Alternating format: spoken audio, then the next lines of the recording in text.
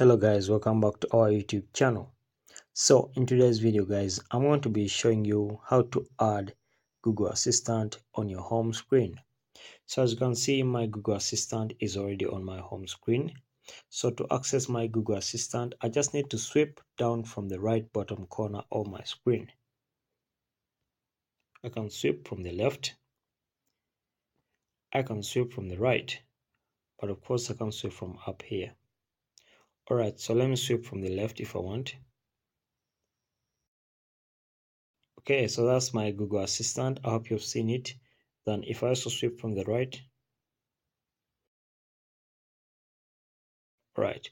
So how to turn this on my home screen, because this is my home screen, okay, and this is where I'm accessing it from. So what I did, it was quite simple. I just came to my settings application. Then when I came to my settings application, what you need to do is to come to your search bar over here, then search for Google Assistant, then come to Google Assistant, the first option over here.